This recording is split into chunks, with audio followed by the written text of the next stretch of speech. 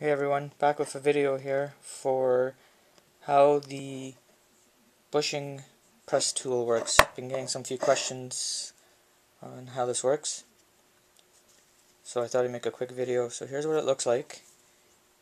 Basically what you do is a bushing. I don't have a roller on me right now, but I'll show how it works. So this is inside your roller, and it's all worn out and you can't get anything on it.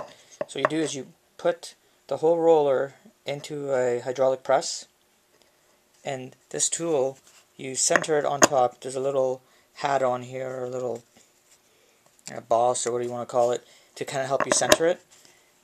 And when you press this in your hydraulic press, what actually happens is that little hat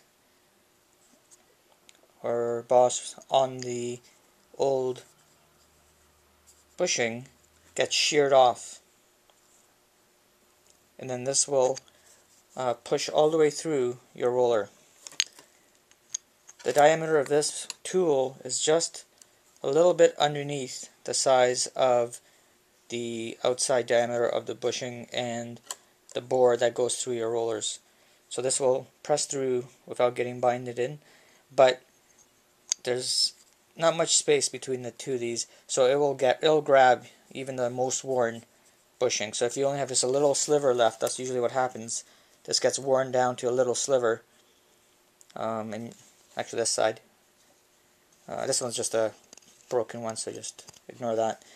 And then you can't get them out. So in a press, this will get it out. And what you do is you push this all the way through, from one side to the other. On the other side, there'll be a bushing in this direction in there, and both bushings will, or the old bushing, the other bushing will come down, smush onto this one, and the tool will just push its way right through and pop out the bottom. It doesn't take actually much tonnage to do this.